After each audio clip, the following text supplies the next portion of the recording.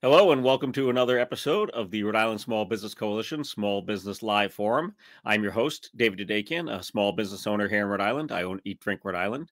As always, you're watching this on Facebook. You can go to the Rhode Island Small Business Coalition main page and join us from there. Go to rismallbusiness.org. You could sign up for our newsletter, find out what's going on with the coalition. You can also follow us on Instagram and Twitter.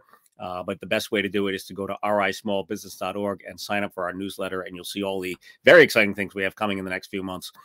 There's lots going on with the Rhode Island Small Business Coalition, and we'd like all the small businesses out there in Rhode Island to join us. My guest today really needs no introduction. He's our senior senator from Rhode Island, Senator Jack Reed. Welcome, Senator. Well, David, thank you very much. It's a pleasure to be with you. And let me first begin by commending you for all the work you've done for small businesses throughout the state, particularly in the restaurant industry. But you have been someone that we've looked to for advice and for help. So thank you very much. And also let me salute the Rhode Island Small Business Coalition, which has been a very powerful force in not just the pandemic, but in many other ways. And thank you for your leadership in that aspect too. Well, very nice of you to say. I appreciate the kind words. It hasn't been easy, as you know. You are, it's one of those things. You're always right there on the ground with the rest of us. It's really appreciated. Obviously, it's a big role, Senator of the United States, but in Rhode Island, you're. I don't want to, I'm not trying to, make it small, but you're one of the people. You're here with us, and we appreciate that very much. No, it benefits me tremendously, because without your advice and your colleagues' advice, making decisions in Washington is much more difficult, because we don't have the feel for it as you do, the insights. And I feel very fortunate representing Rhode Island, because some of my colleagues in big states don't have that kind of exposure and don't have the able to sit down and just talk to people and get advice. It's very true. Yeah, I have friends around the country who are very appreciative of the fact that we are able to have that relationship with our senator that they can't have in the bigger states, like you said. So that's a very good point. Shall we dive right in, because we got a lot of topics here that our Small Business Coalition members are interested in and want to talk to you about. Let's start. We've had interviews with other members of our congressional delegation before you, and the number one thing that always comes up with our members is the SBA. Right. And while there have been many plans and programs over the last year and a half that have been very helpful, it didn't go as smoothly as we'd wish sometimes. Understanding that a lot of it was brand new. Yeah. But our members are always asking, what can be done to provide more oversight over the SBA? What can be done to improve it? And how do you feel that, what was your view from inside at the programs and how they went from that perspective? Well, I thought the Rhode Island SBA and Mark Haywood did a superb job. I mean, I was on the phone with him at 11 o'clock at night, 7 a.m., and he was there. And when you asked for help, or small business approached us, they got it. But one of the problems was that the Washington SBA headquarters reserved the rights, for example, on the economic injury disaster loans, the EDIL. So they were making those decisions, and they didn't have the same connectivity that we had with the business community and with Mark locally. Now, Mark was doing a lot of the PPP loans, along with the banks, obviously, and he did a great job getting it out. One of the problems was that we wrote it in a way that the banks could and did target their big customers. So the second iteration of PPP, we made sure, no, they were going after the real small businesses and other minority businesses, et cetera, that didn't get as much attention in the first round. The other big issue here with the headquarters down in DC was the shuttered venue operators grants for PPAC and for Trinity and for others. They couldn't roll those out in time. They had to delay it. And of course, there was an impact locally. But a lot of that is a result of the Washington folks. And we are trying to change that dynamic. First of all, to get it staffed up appropriately, to get a director who is really involved with a small business. And also, we want to make sure that the SBA, as I've said repeatedly, is responding like our local SBA. So the entire congressional delegation recently wrote to the SBA, urged them to modify its financial information verification rules for EDIL, make it simpler for small businesses to get those types of loans. Right. Then we also, as I said previously, it changed and expanded PPP so that it was more accessible to the little guy and not just the big enterprises that say the first round. And we're trying to look closely at other things we can do with the SBA to make them more efficient and to, and I would say honestly, to be more decentralized, because the example in Rhode Island was of a very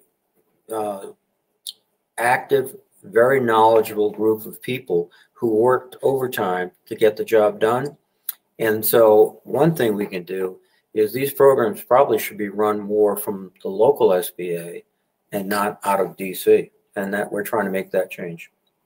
No, that's an excellent idea. I know personally, and also from many of our members, they were a lot of times over the last year and a half. Like you said, Mark and his office were great, but we'd send an email or make a phone call, and the response was, "Oh, I'm sorry, that's not us. That's the federal level." And that's how it worked. We understood that, but then we would not get a really sufficient response from the federal level, whereas the local office would respond almost immediately. So that's a great idea. I hope that can come to fruition. You mentioned some of the programs. PPP, I think, for the most part, everyone was really appreciative, and that worked really well for lots of people. And like you said, with the second round, as a sole proprietor myself, I wasn't eligible the first time around, but I did receive an amount for the second round of PPP, so that was great. I did not apply for an EIDL loan personally, but a lot of our members have had less than satisfactory results with the loan program, especially the second wave of it. And there's all sorts of notes that we get from our members. The bottom line is frustration, I think. Yeah. I'm sure you've experienced as well. I'm sure you've heard those comments. I mean, what is there anything that can be done with those types of situations? I mean, should they reach out to like your office or absolutely? They should pick up the phone and call us. And as I said, we were in constant contact with Mark, as you were, and we got results from those programs that they were involved in. EDIL at the federal level is it was generally designed for localized disasters. I don't know if that's a contradiction in terms, but and now you had a nationwide pandemic where everyone in the country, or many in the country, were qualifying simultaneously. I don't think they were prepared, both in terms of personnel, in terms of rules, and everything else. And as I said, what we have to start thinking about is getting those types of decisions pushed down to the local level, where you really do have contact and you can make the case, and they understand, which companies are really deserving of it for many different reasons, and maybe there's another company that can wait a while longer. It's easier for the local folks to see that. So I think that's one of the keys. That's an excellent point. Thank you. And shuttered venue, I almost hesitate to say this, but I'm still in the appeals process. I check the website, and in my opinion, my case is relatively cut and dry. I had a festival in 2019. I did not have a festival in 2020 or 2021. I put those dollar figures in, and I'm still waiting for an appeal on that. Many other members as well have had less than successful results with shuttered venues. So I hope that we can find a way to push this through. We're trying to do that. We're actually trying to look at see if we can generate a second round of funding. That would be great. We also want to again focus in on some of the applicants who didn't get a good shot. You know, there's a legal case too that came up, which put a hold on some of the beneficiaries that we had targeted, particularly in the minority community. And that is frustrating because, again, once again, these are typically very small businesses that need the help and are important to the communities. So we're trying to work around that too. And then the other factor that we can't lose sight of is that when we did the CARES Act, we worked to get about $1.25 billion for the state. When we did the American Rescue Plan, that was about 1.67. I think the state has about $1.5 billion at least. And the governor's always indicated he wants to set up something that can help local businesses to complement the shuttered venues and the PPP and also the restaurant plan too. And there is also, I know Providence has indicated they want to spend some money out of their American Rescue Plan. So there are other ways to, you know, to attack this issue. Yeah, and it's interesting you brought up Providence. So the Small Business Coalition has worked closely with the governor's office and lieutenant governor's office on some of these programs. We helped with the Restore grant from last year that were $5,000 grants for people, which was huge for small businesses.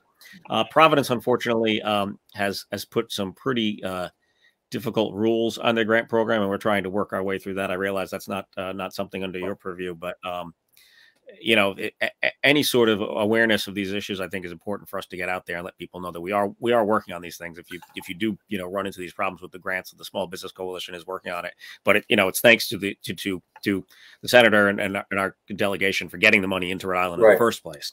But you know, to the point we made previously, you're talking to people that you deal with on a constant basis. They understand, etc. It would be much worse if you had to communicate with an office halfway across the country, Washington, D.C., et cetera. So, but that's, you know, we hopefully they'll get the money out appropriately and quickly. Yeah, hope so. You mentioned the Restaurant Revitalization Fund. Is that still part of? I've kind of lost track at this point, to be honest with you, but I believe the Build Back Better bill has some replenishment for that in there. Is that still? We are talking about replenishment. There's actually two separate bills, and I'm co-sponsoring both. One is the Restaurant Revitalization Fund Replacement Act, where we're just going to put in an additional $60 billion for our. Okay.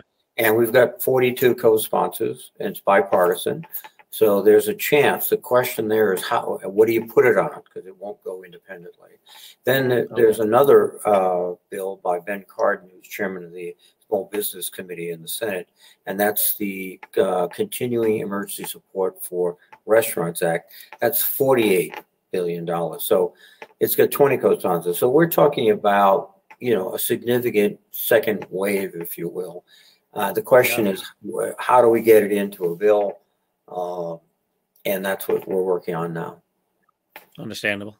So, you know, it's a tricky question.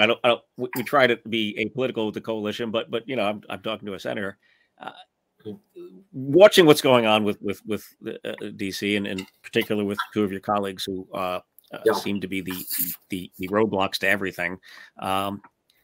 What can be done? What? How do you see things unfolding? I realize I'm asking you to predict something in a situation that's highly unpredictable. But what's going on there? I mean, what can we look to? Because you know, there are so many parts of these bills that are vital to the existence of small businesses.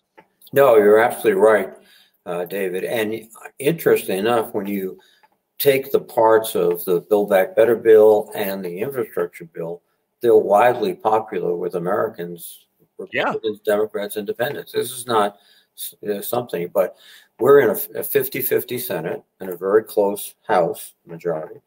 And for us, we have to get every member of our coalition and the vice president to get the bill through. And as you point out, Senator Manchin and Senator Sinema have had reservations. I'll be diplomatic. I think, though, when we left yesterday, the president's framework has been responsive to their claims, complaints, criticism, etc. And I hope that we can move very quickly to get that reconciliation bill done. It would represent a significant increase in support for small businesses of all types. And the other thing it would start tackling is, in terms of infrastructure, obviously that's going to make us more productive, which helps everyone. Second, in terms of different than the physical infrastructure, the human infrastructure, issues that your colleagues confront every day. You know, how do my people get daycare access? And I'm getting calls, can't come in because I've got to take care of the kids. No school enforced to Gloucester. I can't come into work today. So, you know, we hope we can build in a pre-K support system that will be very, very useful to all parents. And then also, I think we're looking at the kind of training that you're going to need, because a lot of success today is based on the work skills of your employees, not so much some machine or something else. And that's something. So it's going to be, I think, significant. And the other aspect that I get to, which should concern all of us, is the issue of climate change. Absolutely. This would be the most fundamental expenditure of resources directed at climate change. A down payment, I will admit, but a substantial down payment. And that's going to benefit all of us. Yeah, so no, absolutely true. Where are we? I think we're going to get it done. I just think we have to get it done. And the question is just timing. The sooner the better. Well, exactly. Yeah. I mean, we're heading into the holiday season. I know that, they'll be recessed eventually, and the sooner the better, as you said. It's interesting you bring up climate. It's one of those topics that always, draws a lot of, thoughts on both sides. But I think from a small business perspective, there's so much potential there as well. I mean, obviously there's the negative impacts, which hopefully we can take care of, and those won't impact things. But I think there's lots of opportunity there when you look at small business and climate. Lots of energy opportunities, lots of new business opportunities. Absolutely. I mean, this is a coastal state. There's going to be all sorts of opportunities there in terms of fixing some of the issues that have been affected because of the climate. So I think, that's vitally important. So you did say, you mentioned that, so reconciliation does seem to be the way that this will be heading to once. There's two separate pieces. There's the infrastructure bill, which is the old-fashioned bricks and mortar, passed bipartisan vote, strong bipartisan vote in the Senate, 67 votes. That's in the House now. That will pass the House, I hope. And then the issue that's still we haven't sort of got clarified is reconciliation. But my latest word is that the House will have actually draft legislation soon, next week, I hope, next Monday, and that we can start working on that legislation. And once you have something on paper, it's no longer just conceptual, et cetera. People can go in and start making the changes or suggestions, and then will move the process along significantly. And then it'll come out of the House and come to us, and it'll be a battle, but at that point, I think we'll be in a position to pass it. Well, that's good to hear. Good luck to you. I'm sure it's, like you said, it'll be a battle, but we appreciate all your work. You mentioned the two restaurant plans. Essentially, one of them would be essentially a new package. Do you think there's any other packages coming along? The ARPA funds have now come to the state, and that's being debated here on the state level. And the other funds, previous to that. But do you think anything new will be coming along those lines? Or do you think we're kind of, that's where we are right now with I think where we are is we're in a position to let the states use their money to step into critical areas. And I assume, and I think it's accurate, they have probably a better understanding of what's the most pressing local need than we do in Washington. So and this was a bipartisan effort. One of the things we did is literally keep the lights on from the beginning of 21 all the way through the pandemic. So now we're in the position for, we hope, a strong recovery.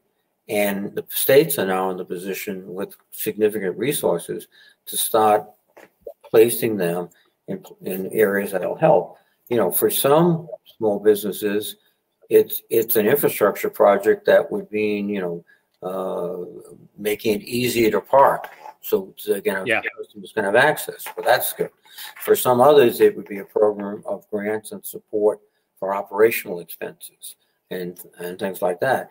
And at the local level, both the cities and the states, we should be able to do that. And that, so there's a lot of money right out there that we hope starts getting into the economy quickly, because that'll help us all.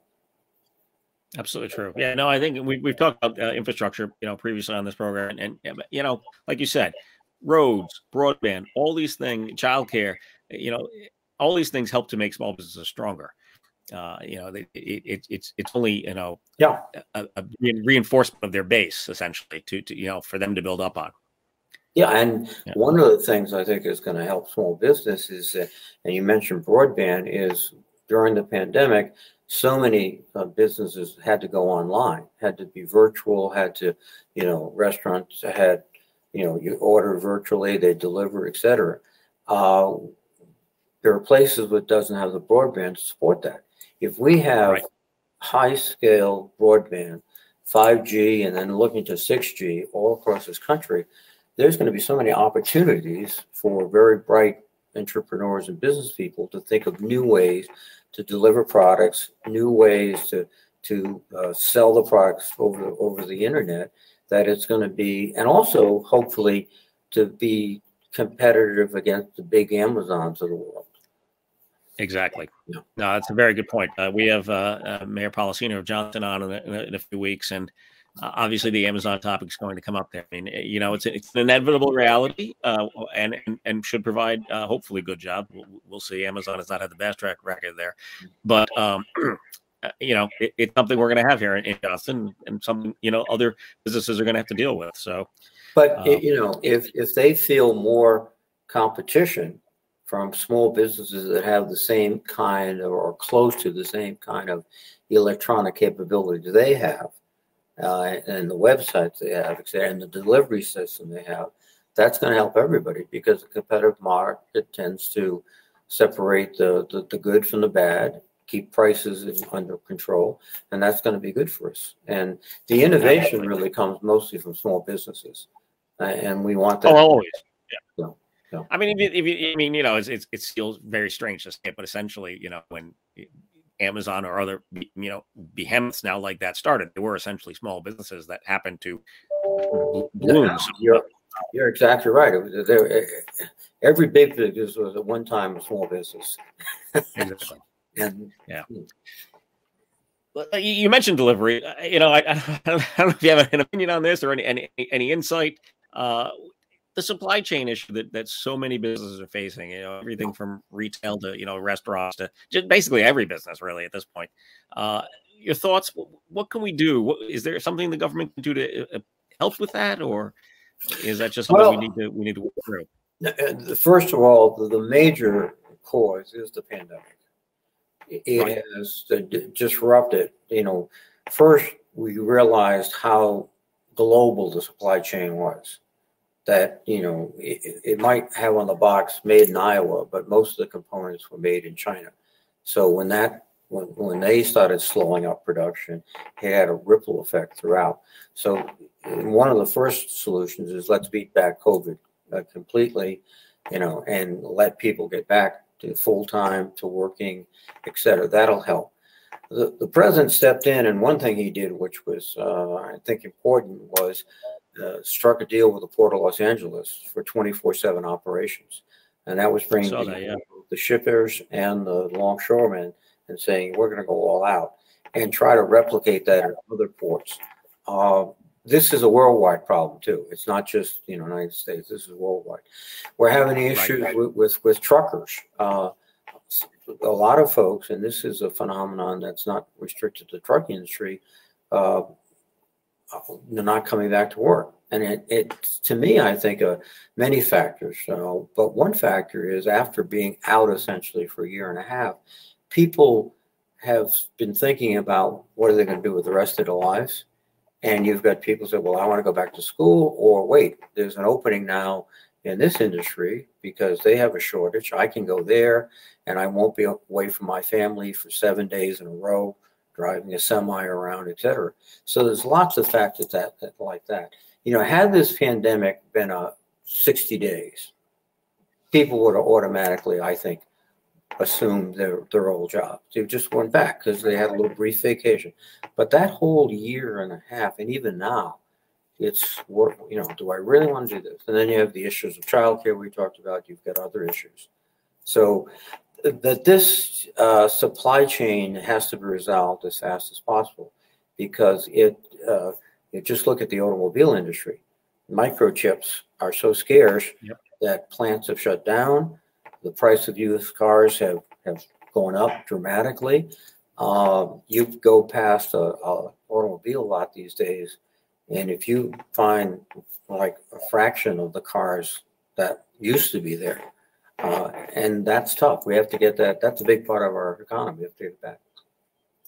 Absolutely. It's funny you mentioned that one because I saw, in the news last week, our previous governor, a friend of yours, yes.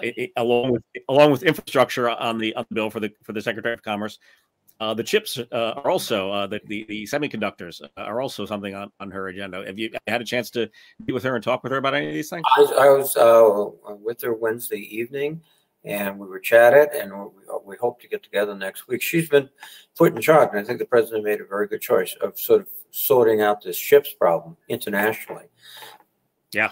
The truth is, and again, this became apparent to us in the pandemic, 80% of microchips are built in Taiwan, South Korea, and China. And when they have problems, and in terms of factory access, in terms of other things, it's reflected worldwide. Second, I think some of the businesses made calculations, particularly when we went into lockdown in so many places, that their products would not be in demand, and so they didn't order the chips. Where other industries, I'm told the entertainment, the Xbox folks, Xbox people, et cetera, they bought lots of chips, and the Apple phones bought lots of chips because they said, what else are people going to do in town? So there was this incredible distortion of the company's expectation of what they needed. But we have to get back to increase production and then get that supply out to everyone that needs it. You mentioned, ordering, like you said, products for the home, really made sure they had all their semiconductors and chips in place to build.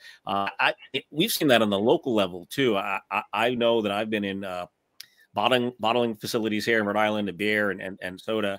And if they didn't plan ahead with ordering empty bottles well in advance, they would be out right now because there are places that are finding it hard to get things like that. So, this is a worldwide problem, like you said, and I think it's gonna take a little time to work out of it, but it's gonna take some savvy and some good forethought. Well, one of the things we're doing in Washington is we have a bill called the CHIPS bill. And what we're doing for both national security reasons and to ensure we don't get into this problem again, is we are going to subsidize basically the repatriation of chips building into the United States. Intel is already in the process of building a factory, I think, in Arizona. And Intel designs chips. They're the leader in the industry, but they're all built overseas. If we start pulling back, that means jobs here. It also means a much more secure supply line, because frankly, getting into my other hat as chairman of the Armed Services Committee, every military system we have depends upon microchips today. That's a very good point. Yeah, even weapons, infantry weapons, they have sights on them and infrared devices, et cetera, that some type of chip. So we're in a situation now where, for security reasons and also for economic reasons, we've got to bring them back. We hope we can get that bill passed, and we hope we can start seeing these chip manufacturing facilities in the United States, so we have a secure supply and we can be much more effective in getting, if we take a wrong turn in terms of trying to predict what's going to happen, get back on course quicker. Right. No, it's absolutely true. I mean, a lot of these issues with supply chain are security issues too, so to some extent. I didn't think about it that way, but now that you say that, it's a very good point. It's like similar with some of the food system issues I work on. I mean, food and hunger can also be security issues. So, Well, food hunger is one of the world's leading issues, and it's in the United States too. And part of the Build Back Better plan is to make sure that children have right, 3 good meals a day, and that's not the case everywhere. In fact, what we did with the children's tax credit, which are remarkable, it was essentially one of the biggest tax cuts for working families in the history of the country, and it also brought half of children in poverty out of poverty, which yeah, will, I think, hopefully be projected in terms of better diet, better experience. That's one thing we've got to do. But if you look again, put my national security hat on, one of the issues, major issues, climate change. It affects the ability to grow products. It displaces lots of people in particularly developing countries, and that pressure is worldwide. And it goes to, and the other, even our own production of agricultural products, with the water problems and irrigation problems, et cetera, that's going to put the price up. Absolutely true. Yeah, no, I've talked to a lot of folks on the West Coast that can't grow what they used to be able to grow, or a shorter season. Yeah, that again, if we have to bring in food from outside of the country, that could be a security issue as well. So, the child tax credit, that's a great example also of something I think that helps small businesses as well. I mean, I'll just say personally, it's a pleasant surprise to get that in my bank account the middle of every month. The last few months. Yeah. And I think the interesting thing about credits like that, or stimulus checks, or whatever you call them, is that when it goes to middle class, people in the community take it and they spend it in their community, and they're spending it on small businesses. I mean, sure, you're going to take some of it and go to the supermarket that's owned by a big chain and buy some necessities. But they are going to go to the local restaurant, the local store, and spend it there in their local community. And that's, I think, it's a cycle that really works. No, you're absolutely right. And if you look at tax benefits for wealthy Americans, they're not going to spend in the local store, because that they're fine there. It's going to go into more esoteric investments or purchases and et cetera. And it's not going to be seen as dramatically as quickly in the economy. The economists have a term for that. It's called marginal propensity to consume. And it's a unreformed, I taught economics at West Point, not very well, right, and the marginal don't say yourself short, sir. But the marginal propensity to consume is higher at lower incomes and middle incomes than it is at upper incomes, particularly in products that when you're talking about food, when you're talking about automobiles, when you're talking about used cars, things like that, vacation trips to Disney World, et cetera, et cetera. Yeah, exactly. Yeah, no, thank you. Yeah, excellent points. We're gonna one last topic that our members, one of our members is really passionate about, but several of our members have brought it up, and I brought it up with Senator Whitehouse because this is kind of his pet thing. So I hope we can get you to agree and sign on with it. Is the removal of daylight savings change every year? So you have any thoughts on that, or you just? No, I must confess I have not thought about that recently, but I have an arcane bit of knowledge, is that it was years ago established like where the line would be by the general counsel, I think, of the Department of Transportation. Because in the old days, the railroads were the ones that, they depended upon the time zones and all that stuff. But I don't have any enlightened thoughts about that. Well, when it's coming up on the 6th to turn your clock back an hour, when that happens and it's really dark at 4:30, think about small businesses would like that not to happen. Small businesses think that the longer is good daylight. That's good input. I'm glad, again, the advantage of being in Rhode Island, you can talk to knowledgeable people and get some good insights. And all I know is fall back, spring forward. That's all I know. That's enough to keep you on time, and I think that's a very important thing in life. So that was all the questions we had from our members. I really appreciate the conversation. I always enjoy talking with you, Senator Reid. It's always educational and really enlightening. And do you have anything you'd like to close with? Anything to end with? Well, I want to salute what you've done personally, but also the Rhode Island Small Business Coalition. Very effective in terms of communicating in a very reasonable and very thoughtful way the concerns of businesses throughout the state. And without that voice, even well-intentioned, we would not have been as responsive to the needs of the community. And, we say this, but the backbone of our economy are small businesses. They employ the greatest number of people. They provide the innovation. I was just down at a store today because next week is Veterans Small Business Week, celebrating those veterans are in there. But it's an example, again, of creativity, of being able to, after serving your country, walking in and establishing a good future for yourself and your family. And so we have to do all we can to support small business and give them a sort of an even playing field against some of these big competitive enterprises that are growing and growing and growing. So I want to, again, thank you for what you've done, David. It's been a pleasure to work with you over these years, and I look forward to continuing to do that. I appreciate that. Thank you again for your time today, Senator. Thank you for this great conversation. Ladies and gentlemen, this was United States Senator Jack Reid. Thank you. Thank you, David.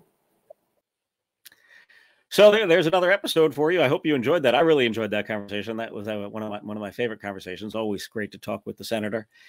We've got coming up on November 16th, North Providence Mayor Lombardi. On November 30th, Johnston Mayor Policina. And on December 14th, Warwick Mayor Picozzi. So if you are a small business in one of those towns, cities, if you'd like to send us your questions, please do. Go rismallbusiness.org, sign up for the newsletter, and email info@rismallbusiness.org. Thank you again for watching. We appreciate it. Take care.